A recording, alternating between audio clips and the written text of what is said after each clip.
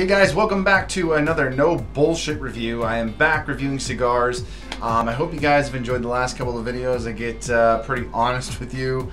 One with the video about how I don't always know what I'm going to talk about when I do a video, and the last video talking about my nephew, which I hope, I really hope was a video that you guys were able to connect with and relate to. But I appreciate you watching both of those videos and all the feedback I got on those videos. So I thank you very much for checking them out and supporting me. It means the world.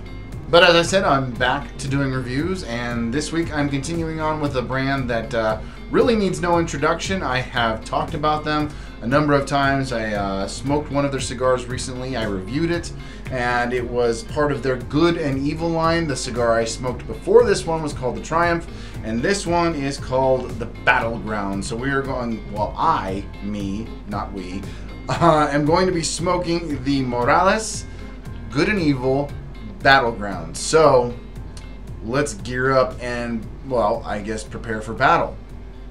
It's actually going to be pretty chill, so forget the battle part. But anyways, cue music.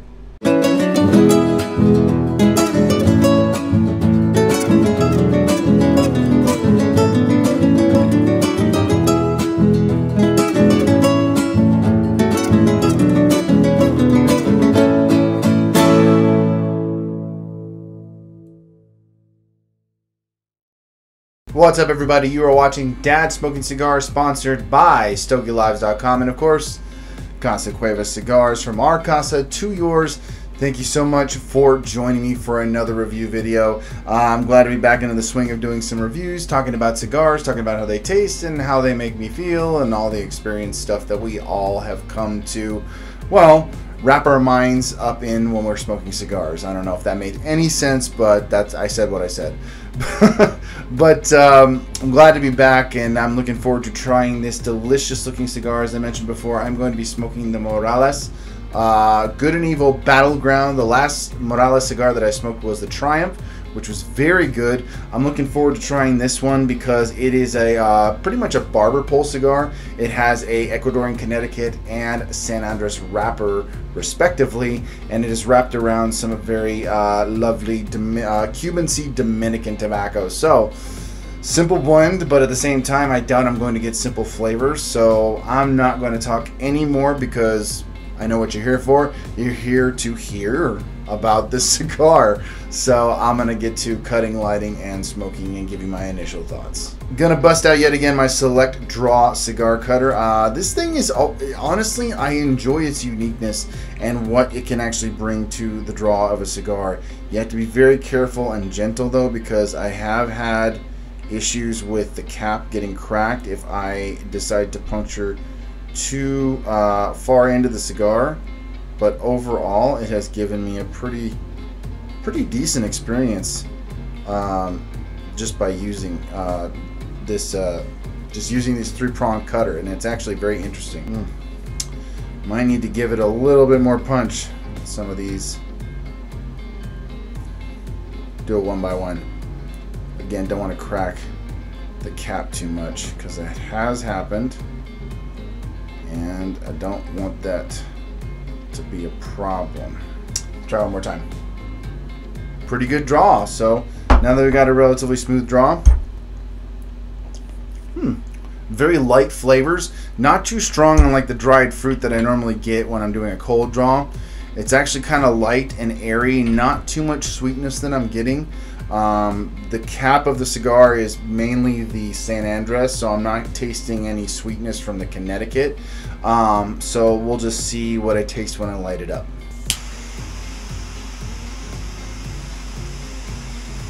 Think it's toasted enough? I think it's toasted enough.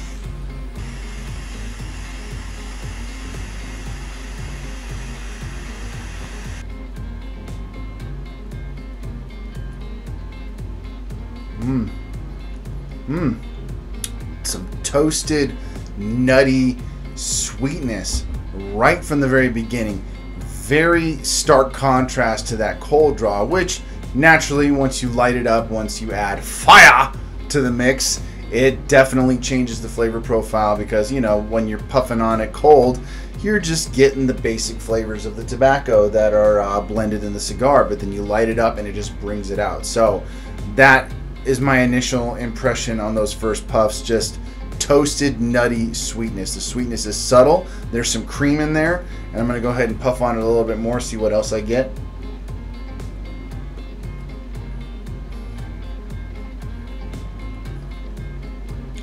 Definitely some more that toasted nuttiness with some sweet in there, some cream. I'm going to go ahead and kind of touch up the foot a little bit because I missed a spot.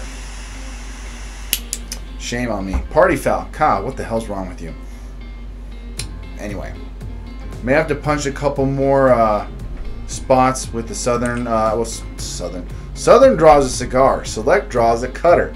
Get that in your head, Kyle. Come on. La la la la la. They both have draw in the name, and the first word starts with S, so my brain is just doing stupid word association instead of what it actually is supposed to be. So apologies to Select Draw. That was not intentional. And Southern Draw too. Open it up a little bit more. Still getting those same flavors. Nothing's really changed.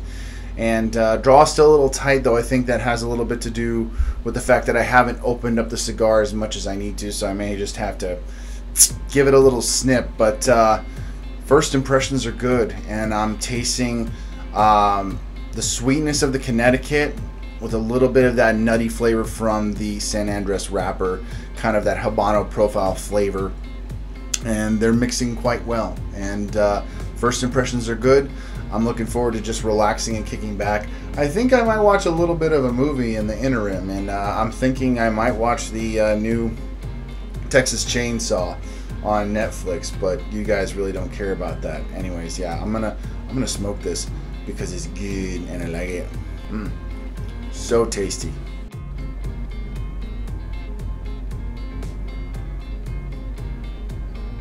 Oh, hi. Just relaxing here, enjoying the Battleground, the Good and Evil Battleground by Morales, and the flavors are very simple and straightforward, and it's still kind of maintaining that woody, nutty flavor, a little bit of cream. The sweetness is dissipated a little bit. There's not as much. The draw has gotten infinitely better as I did decide to snip off the cap a little bit and use my my perfect draw. Actually, I had to use my perfect draw tool to kind of open it up just a little bit, but it opened up very nicely, and the flavors are just they're so, how do I put it, the flavors make me feel very relaxed and at ease, and kind of just letting it wash over me in a way where I'm just, as stressful as life can be for so many of us these days, for the last couple of years really, and I won't get too deep into that, but you know, even after a good day, a cigar is in order. But you know, on a day, and today was a good day for me in particular, but then there are just those days, and even on good days you still have things in the back of your mind and you have concerns that you're mulling over, and stresses and different anxieties and stuff like that, and we all deal with things in various ways.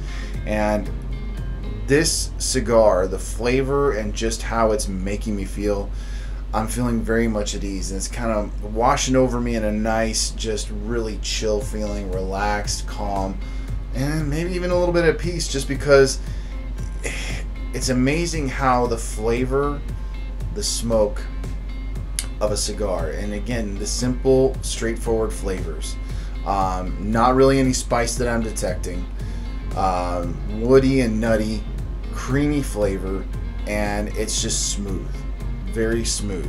The Connecticut blended with the San Andres wrapper and the Cuban seed Dominican, I believe, binder and filler, it's just giving me such a nice, relaxing, calm feeling.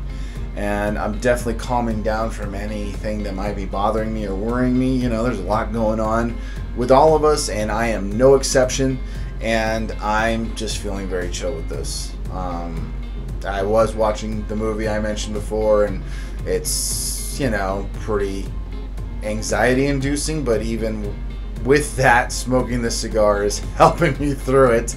Re-embracing my love of horror films. I mean, what can I say? I used to watch some pretty gnarly horror films. Kind of lost my edge for a while. There's some movies I still won't watch, but you know, it's an ode to a classic, and I just had to. So I'm gonna continue enjoying that and relaxing, and just the feeling the cigar's giving me is a very good one. Very relaxed, very chill. I'm able to kind of just let my worries and concerns just pass over me.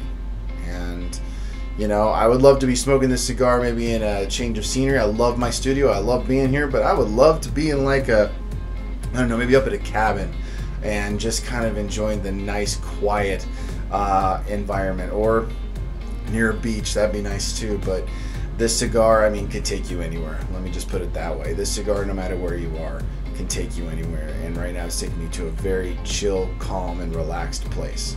So I'm grateful for that. Grateful to Morales for creating and blending and crafting this very nice cigar. This is the kind of cigar, I've mentioned this about other cigars that I've smoked.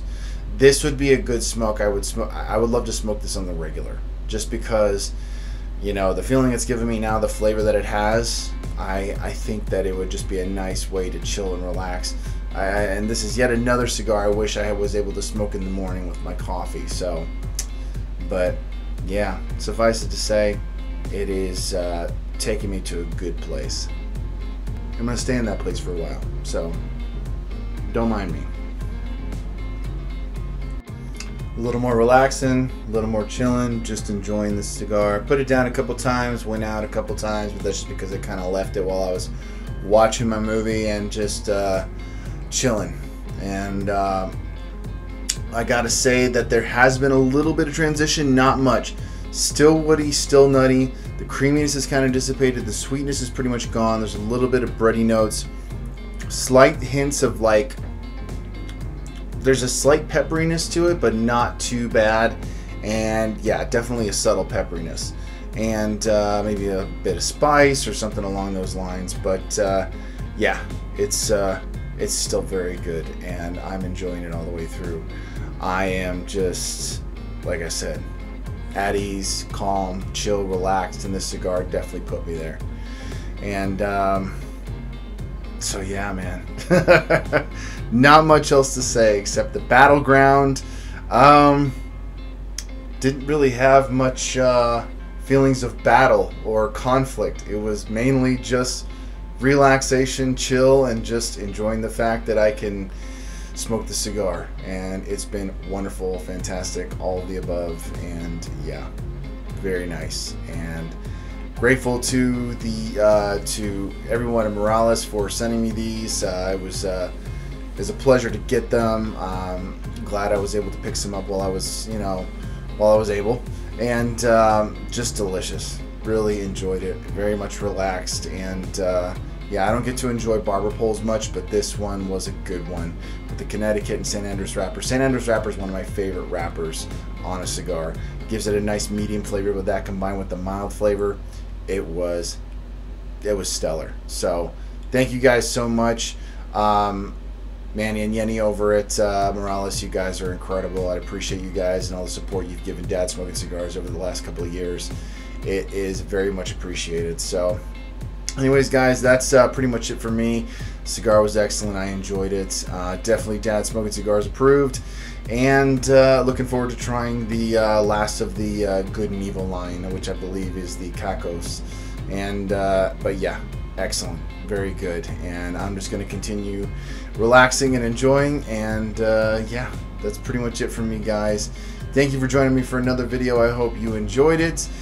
Please be sure to like this video if you did like it, and subscribe if you haven't already. But anyways, guys, that's it. And as always, I will catch you in the next one. Hey guys, thanks again for tuning into this episode. Hope you enjoyed it. Be sure to like, share, and subscribe, and also follow Dad Smoking Cigars on dads_smoking_cigars on Instagram, and be sure to check us out on Facebook. Until then, guys, stay smoky, and I'll see you in the next one.